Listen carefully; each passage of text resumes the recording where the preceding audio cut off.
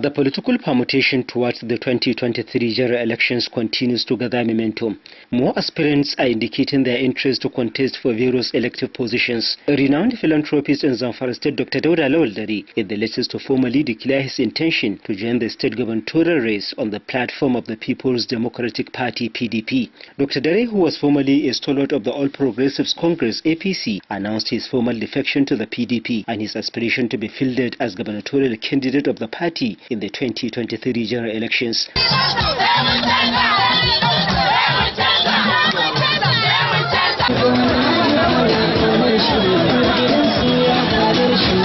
Addressing the crowd of his supporters who received him at Ankara Junction and moved in a procession to Gusau, the state capital, Dr. Dare says he was on a rescue mission to save Zamfara state from the prevailing socio-economic challenges that hinder its development over the years. He particularly identified security, education, health and human capital development as his priority if given the mandate. We are basically on a rescue mission.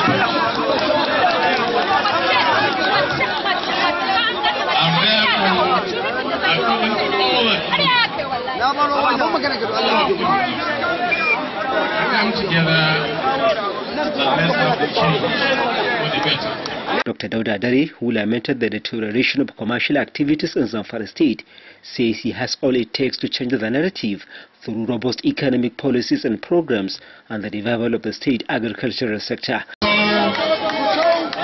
northern Nigeria, it used to be the second after Kano in terms of commercial activities.